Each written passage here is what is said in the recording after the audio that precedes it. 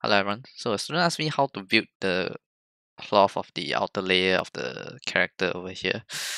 And then so I think she's talking about these few parts of the character. And then I think it would be good to create separate parts of the mesh before joining them together at a later stage. So probably a simpler way I look at it is this part should definitely be one separate mesh.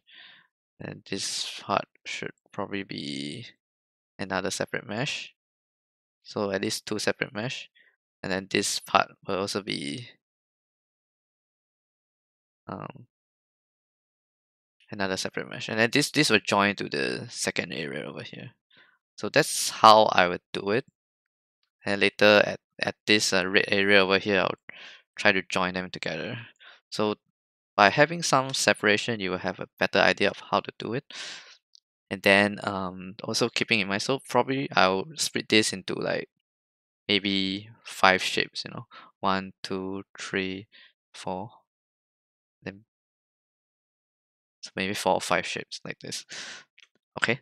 So I also have some static shape. So I'll have a static shape inside here. So just as a placeholder.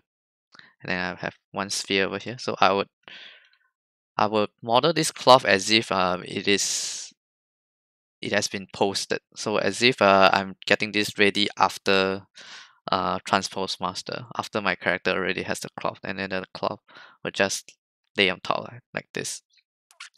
So the procedure I will do is one sphere, and then I'll create this center cloth area here with the winkles. So this, I'll call it the core area of the cloth, which is very important. This is really super important. The core area of the cloth, I'll put in all the winkles there. And then later I'll just stretch it out to whatever shape it will be. So the whole stretching out is very simple process. But maybe a lot of beginners think that the cloth is very difficult, so they do the whole thing and then they keep going over and over. But actually, you just need to worry about the center part, the core area of the cloth, and then later we just spread out to the rest. So just make sure the details here are, you have some nice details there, and then you stretch it out, and then it's gonna look good. Okay, so I show you what I'm talking about. So I have this sphere, and then as I mentioned to you just now, I'll add in a cloth on top. So I'll pen a cube. Okay, I'll make this cube thin, and then make it bigger. And put it on top here like this. Okay, so I'll make this the core area of the cloth. Okay, so something like this. So keeping in mind, I'm trying to just work on this part here, and then later I'll stretch it out. Okay, so there's this other tutorial that I also put in the description by sorry, I didn't put his name, but I'll add it in the description. So he's talking about XYZ of adding folds, and then it's super cool. So you see the different folds, you will end up with X, Y, and Z patterns. And then he's masking them and doing an inflate and then smoothing them out all the way. So I'll recommend you to check out this tutorial also. Anyway, it's a very good idea. So I'm also going to do that. So I'll do a dynamesh to this cube with just 128 resolution. And then I'll use my number 6 brush. And I'll do add my intensity a bit higher. I'll do a X, a Y, and a Z. Okay, I want to make it a bit closer together. X, Y, Z.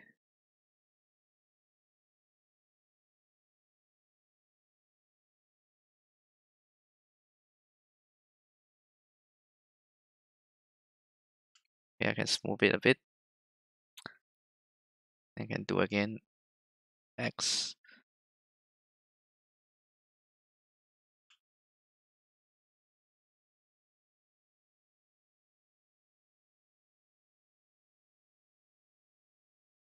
Just want to make sure my patterns go a bit deeper.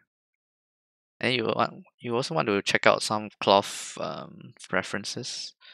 Just make sure they look cool. Okay, so I kind of smooth it out a bit, and then I also make sure that it goes a bit deeper. So I have some XYZ stretches. Then I want to finish it up to the rest of the areas.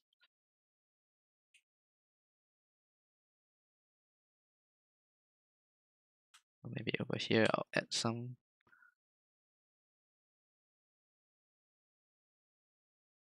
In, come out, go in, come out, go in, come out. Alright, so we have something like this, which is cool. And then we are just going to pinch it down like this. Okay, so now we have the core area of the cloth almost done. And then you can tell I didn't spend too much effort on it yet. Okay, and then I'll just stretch it up. So the stretching part I'll say is the most important so far. Stretch it up. And then, so the center part of the cloth, right? We want this to follow the shape of the static object that you have. So I'm simulating the static object as the lower part of the body right now.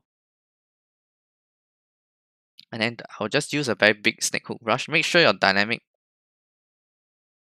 is off. So if it's on, you double click it. So the snakehook will be super big. You need a really big snakehook to deal with cloth.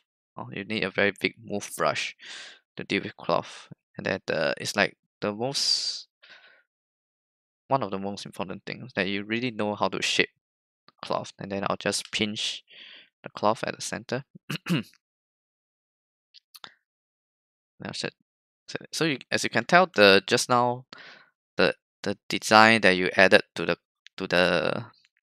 core of the cloth, the center part of the core, is being replicated to the outside. And then I'm not trying to use my number 6 brush to shape my cloth here. You can do so, but just let the snake hook do the work for you, because when it is being shaped, right, your snake hook is kind of moving all this naturally, which is kind of how cloth works. So it just flows together with gravity, stretches, it goes down, and it forms the shape depending on how your static object looks. Then it just forms a cloth right there. And then if you want it to be stronger or you want it to be smoother, you go ahead and smooth it.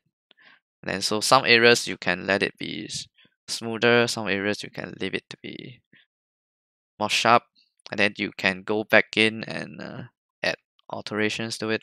But remember, less is more. You want to keep those lines straight. You want to have this cloth kind of effect to it. You don't want to overdo it. So you don't want to go in and add, so like very tiny, small details, and then you think that you are making it better, but actually it's worse. So sometimes just take note that you may make it worse. Then if you didn't make it better, just you let the gravity do the work for you. If you can't make it better, and then a lot of time, I just feel like most of the work is done during the call process. You see, like when the call goes well, and then I stretch it, and then it's already done. I don't even need to do much. And then if your call doesn't go well, you might as well just redo it. Better than you go in and try to nitpick a little bit one by one. You see, if it works well, right, you can just add on to it, and then it will look more natural. So now I'm just adding on a little bit more to it to just finish up the feel of how I think the cloth will be. Then, then also depending on how the model will look, you can lasso it. Okay, so height point, delete hidden close hole. So you just shape it to be more like this. Just chop it up. Then you can do it for the other side. Chop it up. Invert height point, delete hidden close hole. Oops. So it's closed pretty thin over there. You'll just do a redynamic mesh. Height point, delete hidden close hole. Oops.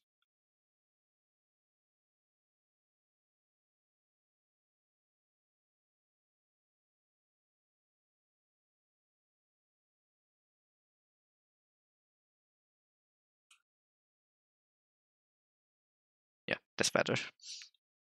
So chop off more if you need to. Don't be fixated on one single part here. And of course, if you want to add holes to it, I've mentioned it before, you can use some IMM brushes. So this model doesn't have those holes, but sometimes you may have holes on your model, and then you can press alternate when you create these objects.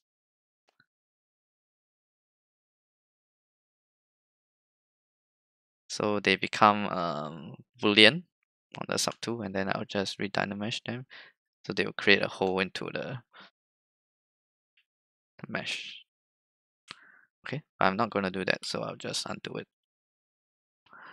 Okay, so I hope you learned something. So you do the same method. So I have another cloth over here. So maybe I'll do another one on top. And I'll see you in the next video. Bye-bye.